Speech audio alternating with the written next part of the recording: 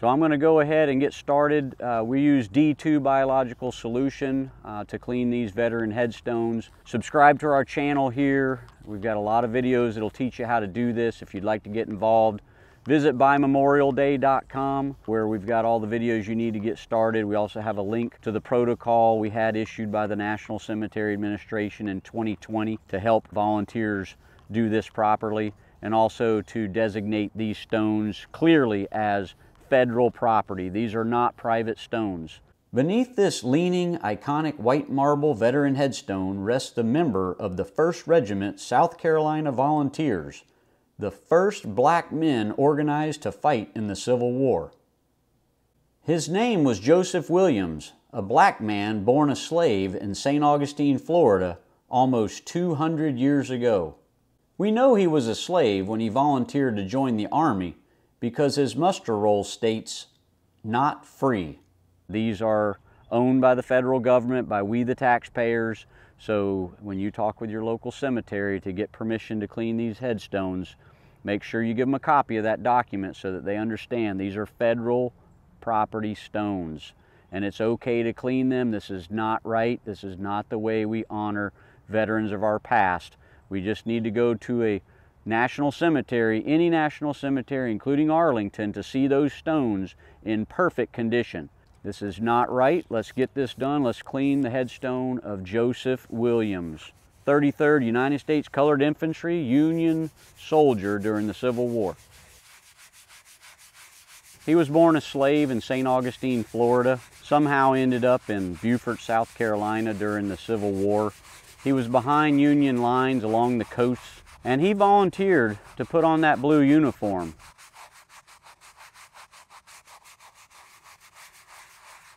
Now, if you know anything about the Civil War, if you're a black man and you put on that blue uniform and you're captured, you're to be executed or sold back into slavery. So if you're looking for courage in America, you're looking for a hero to rally around in America, this is him. He enlisted in Company D of the 33rd United States Colored Infantry. He served for 3 years, and he's buried here in a place called Laurel Grove Cemetery South in Savannah, Georgia. Now, there's a lot of people in Savannah, Georgia. This is a large city. It's a large port city. And I want you to ask yourself, why is it that not one person until today, not one person has come out here to clean this man's headstone?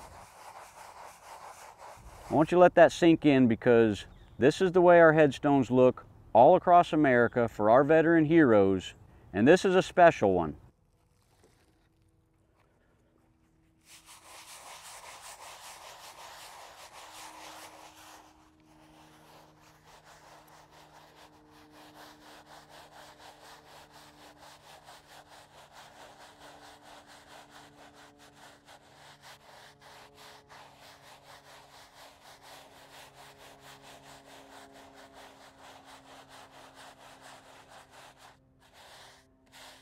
North and South had been fighting the Civil War for 2 full years when Abraham Lincoln issued his Emancipation Proclamation on January 1st, 1863. In this sketch, the black men of the 1st Regiment South Carolina Volunteers celebrate receiving their regimental flags on Emancipation Day. Unbeknownst to many is the fact Lincoln's proclamation had no authority within the sovereign country of the Confederate States of America, and specifically excluded the nearly 800,000 slaves held in bondage within the northern states of New Jersey, Delaware, Maryland, West Virginia, Kentucky, Tennessee, Missouri, and around the city of New Orleans. Let there be no doubt, Joseph Williams and the other black Union soldiers were fighting to end slavery the moment they volunteered to serve at a cost up to and including their lives.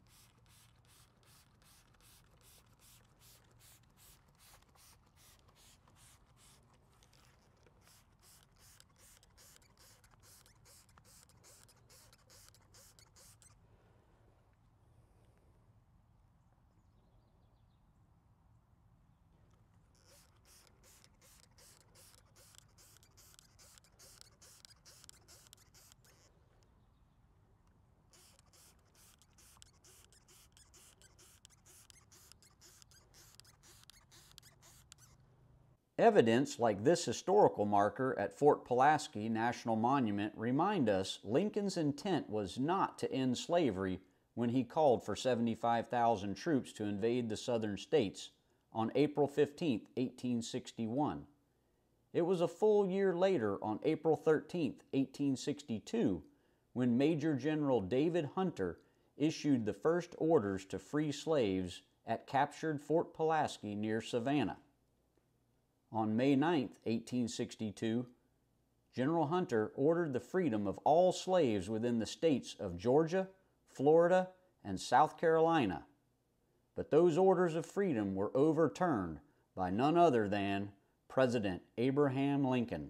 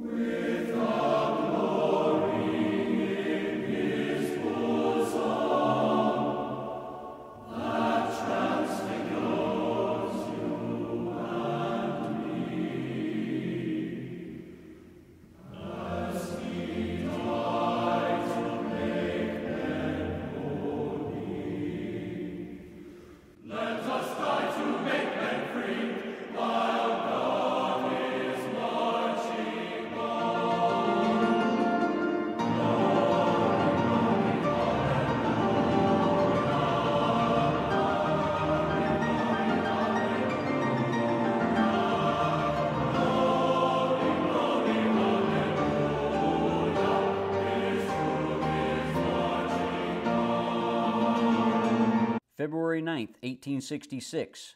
Comrades, the hour is at hand when we must separate forever, and nothing can take from us the pride we feel when we look upon the history of the 1st South Carolina Volunteers, the first Black Regiment that ever bore arms in defense of freedom on the continent of America. On the 9th day of May, 1862, at which time there were nearly 4 millions of your race in bondage, sanctioned by the laws of the land and protected by our flag, on that day, in the face of the floods of prejudice that well nigh deluged every avenue to manhood and true liberty, you came forth to do battle for your country and kindred. It seems fitting to me that the last hours of our existence as a regiment should be passed amidst the unmarked graves of your comrades at Fort Wagner. Near you rest the bones of Colonel Robert Gould Shaw, buried by an enemy's hand in the same grave with his black soldiers who fell at his side, where in the future your children's children will come on pilgrimages to do homage to the ashes of those who fell in this glorious struggle. Lieutenant Colonel C.T. Trowbridge.